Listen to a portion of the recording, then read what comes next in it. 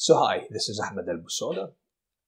Today we're going to talk about a topic that is very, very frequent. I always get questions and many patients tend to be quite worried about that. And that topic is bloating. So what is bloating? It really depends. So some patients describe bloating as an increase in the size of the abdomen, bulging of the abdomen. They say that suddenly my belly looks like I'm pregnant. Some people refer to bloating as pain or even gas sometimes. So in general, if we talk about bloating, if we talk about the increase in the size of the abdomen, that's what we call bloating. So what can cause bloating? There are several reasons that people may have bloating. First of all, anything that is inside the abdomen. So if the bloating is there and they're all the time, so then you want to exclude things like, for example, tumors or anything like that. However, that bloating that comes after food is a little bit more specific, and that tends to be the most common type of bloating that people are concerned about. So bloating could be, probably the most common type of bloating has to do with reflexes. So what are the reflexes? Reflexes are basically, so I don't know if you can see, this is a stomach, yeah? So the stomach, your stomach is the size of a small apple, believe it or not, but most of us can eat a 1-foot sandwich. Now the way you do this is not just by stretching the stomach. Actually, there are quite a lot of neural reflexes. So you eat, then the food goes into a part of your stomach called the fundus. When you start stretching a little bit, there are a lot of communication. Your stomach will start to tell the muscles of your abdomen to relax. For example, there is something called the transverse abdominis or the corset muscle. This is not your six-pack muscle. This is a muscle that lies just behind it, and its job is to keep your belly button closer to your spinal cord. Makes you flat, if that makes sense. Sometimes these kind of reflexes so stretching the stomach a little bit, it is natural to make space for the food. How do you make space for the food? You can change the position of the breathing muscle, the diaphragm, okay? So you make the chest smaller, the abdomen bigger. That's why some people say like, oh, they can't breathe very well. Their heart start to race, things like that. Now, the other thing is that you relax some of the abdominal wall muscles. You send a signal, you actually dilate those muscles.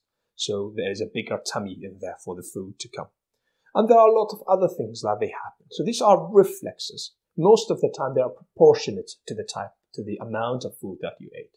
So if you eat a small apple, you bloat only a little bit. If you eat a 2-foot sandwich, then you bloat much more than that.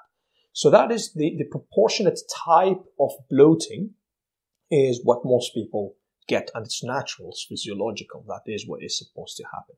Some people have problems with these kind of reflexes. You eat a little bit, and then your stomach interprets the 2-3 bites that you had as a 1-foot sandwich, and then it starts to act as if it is a 1-foot sandwich. So these are neural effects. These are quite difficult to fix, but there are some things around it that we can do. So that's one thing. The other potential cause of bloating is actually gas formation. So sometimes you eat certain amount of food, they tend to be more healthy, vegetable-rich kind of food, but there are quite a lot of fibers that they may ferment in there. Or some sort of sugars, and this is when things like, they say the low FODMAP diet might be helpful. Again, with diet, it's very difficult to have very strong scientific evidence because trials means we have to blind people. You don't know what intervention you have. And it's very difficult to do that with diet. So increased production of gas can be a cause of bloating, but also storing or trapping the gas in certain places can cause more bloating. So if the gas gets trapped in some sort of corners in the bowel, it can stretch the bowel more, and it causes reflexes and causes you to be more bloated, causes more pain. So it's not really just the amount of gas, it's where it is and where it is trapped. So that might also be a cause of bloating that we sometimes work through and see. Another very common cause is actually constipation.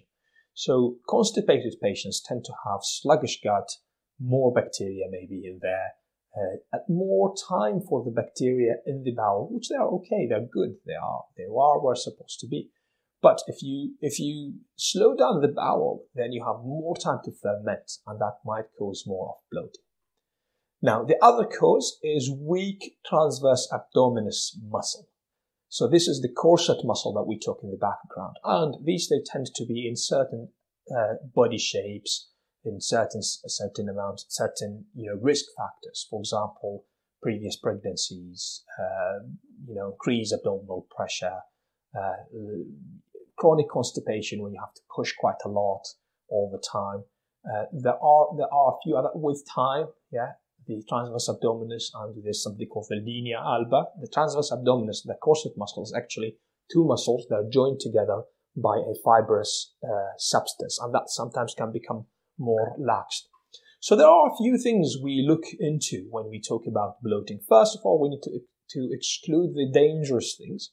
And after that, we need to actually place you in where are you, why, what is the potential cause of your bloating.